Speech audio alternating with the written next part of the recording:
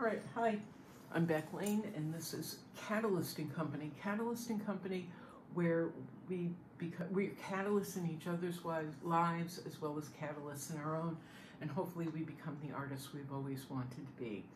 This is now my second video that I've made. I have a habit of not finding the camera before I'm talking, but I think I know where we are now. So hello, I know it's been several months since I posted a video, and I'll tell you why. I was working a project or a job where I was on call 6-7 days a week, anywhere from 4 hours, working anywhere from 4 hours a day to doing late into the night or overnight hours. And so on my days off, I was exhausted. I was in a tremendous amount of pain all the time, and but was trying to keep a focus on this project or job because I felt I was valued, and it turns out I was not.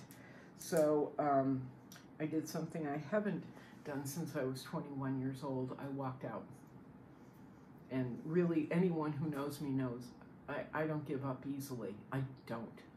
I will bend and acquiesce and justify it in my mind, behaviors that are unacceptable in my mind, just to keep the project going, to keep working upwards. And I reached my limit on Friday, so I just left. I can't work around people who lie and manipulate. I can't do it anymore. I'm exhausted. I'm exhausted by it. And after decades and decades and decades of being around really bad behavior, I can't do it anymore. So I would rather resort to what I had to do last summer, which is literally eating mangoes out of the front yard tree, mangoes and avocados, which sounds fabulous till that's, that one mango is the only thing you have to eat for the day. I would rather do that than be used and belittled and a mental and emotional punching bag anymore. I can't do it. I can't do it. Even if it's, even if I had been working with people I really deeply cared about, I can't do it. I don't do it with friends. I don't do it with family. I'm not doing it just because someone's waving a dollar bill at me. I can't do it anymore. So I am now part of the Great Resignation trend, and I hate being trendy, but I'm part of the Great Resignation trend.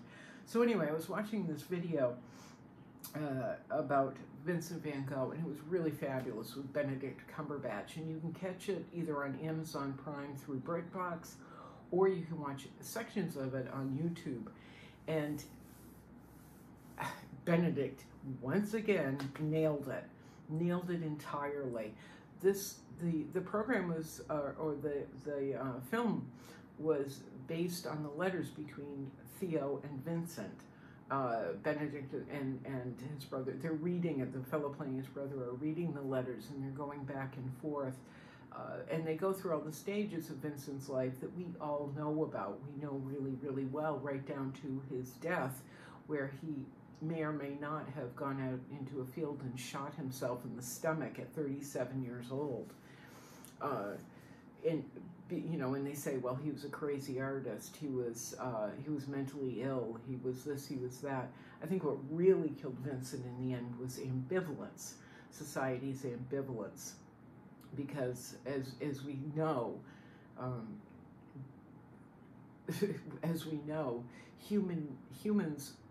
people develop these trends, and they stick to them until they don't stick to them anymore. And the people that buck the trends, or the people that don't follow the trends because they see something differently, are oftentimes maligned or pushed to the side of the road, as our poor Vincent was. So I think at 37 years old, he had reached his limit of being a nothing in the world. And in his letters, he says to Theo several times, I am a failure. Vincent van Gogh saw himself as a failure. The man that we now have learned to lift and put on a pedestal saw himself as an utter complete failure, and he was broken at the time of his death. So it's really it's another tragedy in human history that we haven't seen the value of someone who, in the end, we determined was great. I think Vincent was painting for a future he didn't know was coming, and no one around him bothered to see coming until he was gone. And that ambivalence, or people trying to put him into, push him to the side, trying to silence his abilities and his possibilities, are what killed him. So, in a way, I kind of feel a kinship to Vincent, because he was painting for a future he didn't know was coming. And until recently, I didn't understand that I've been painting for a future I didn't know was coming. Behind me is a painting, and that's pretty arrogant and egotistical of me to say, but that's a thought that's run through my head a million times. Behind me is a painting I started April 15th last year. Well, I started it prior to, because April 15th I had an artist event. It happened to be my birthday, but I had an artist event at a private social club called Waterworks. So I'd set the painting up for this. I had done the black and white gessos in the black and white gesso in the background, like I usually do. Put down aerosol colors and swipes and textures, and then I brought it to the venue along with all my oil paints. And the medium I used Neil McGill and mineral spirits. And not only did I get to paint at the venue, but I got to interact with another young artist who I'm hoping we continue a relationship, an artist-to-artist relationship with. But I got to interact with people in the club and got them painting. And it was really fun. So you'll see a number of brush strokes in here, or patterns, like this, this particular pattern. There are lines in there that I wouldn't normally use, but someone else had set them down, so I just followed them, because maybe it had a purpose in the painting. I didn't discount them or erase them, because maybe I didn't see their value at the time. So I left them in and worked them in, and it's, here especially, kind of cool, kind of different, kind of cool. So as you can see, this is an abstract painting. And with all my abstracts, the paintings are designed to be taken and turned. So the viewer, or the buyer owner, who we have one for this, by the way, the buyer owners don't have one painting, they have four. They can just keep taking it and turning it so they have more of an interactive experience with the painting. They're tired of seeing, the paint. Most paintings, they hang one way, they set that way, that's it, end of story. With my paintings, it's even with the figure work. You can take them and turn them, or you can take them, like the figure work or the portrait work, they're usually done on two canvases, so you can take them and split them up. You can set one in one room, one side in the other. You can put them in a corner. There are multiple possibilities. When they're on top of each other, you can remove the lower layer. You can set them apart. So the person, the buyer, the viewer is actually part of the work.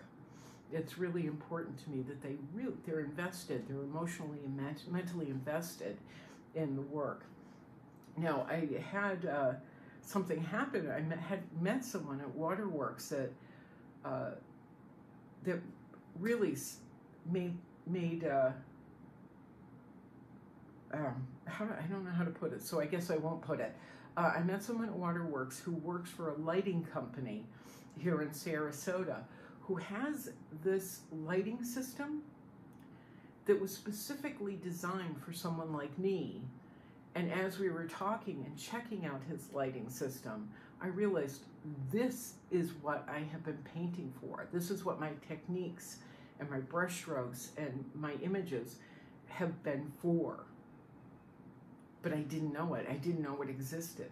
It's a lighting system where it works through your smartphone, and you can change and adjust the colors in the work, whether it's a 2D work or 3D work, adjust and you can pull out colors that you want to pull out. You can remove all colors and flatten it completely down to a gray scale. You can pull out, let's say, the teals and blues. If you want teals and blues that day or that night, for whatever reason, you can pull those out and remove all the color, all other color. You can pull up all color and make it completely vibrant and psychedelic. It really was one of the most exciting things I've ever seen, because I realized I've been painting for a future I didn't know could exist. I've just been working and working and working and painting and painting and painting, and I was trying desperately to explain to people that in the colors that I use, in different colors and mediums and techniques I use, when light hits, you've heard me say this before, when light hits, different oranges, different reds, different teals, different blues, sunlight will go in, go down to the aerosol, bounce back out, and glow. Well, now we've got a lighting system where the viewer or the buyer, whomever, isn't dependent on sunlight and how it reacts with the work. The viewer can actually control the light and the possibilities. And there are endless possibilities in this lighting system. So I'm really excited about it. I'm hoping, I was supposed to start working with them a while ago, but I don't know what they're doing. So I look forward to working with them soonish, someday-ish. I was just down at this company the other day talking with the owner, and I'm just hoping this isn't another opportunity where my abilities, my ideas have been taken and given to other people. Hopefully not. Hopefully, you know, we'll go, oh, okay, this is the catalyst. This painter is the catalyst. Isn't just the catalyst, but could bring incredible value to the company. Anyway, regardless, was there anything else? I'm not sure, because this is my second video on these different subjects. I've kind of forgotten what I talked about this time, or what I haven't touched on this time. But anyway, I'm Beck Lane. This is Catalyst and Company, and now although I'll probably be eating mangoes out of the front yard tree again for the summer, I will have more time on my hands, and we'll see if I make more videos. I'm not sure if I mentioned this in the beginning, but I have gotten a little tired of social media, so I have withdrawn quite a bit. But we'll see what happens now. Okay? All right, that's it. Carrie, I'm so sorry I haven't been more communicative lately. I hope you're well. I hope everything's okay in Australia, and thinking about you. All right, guys. Ciao. Ciao. Meow, meow, meow. Ready?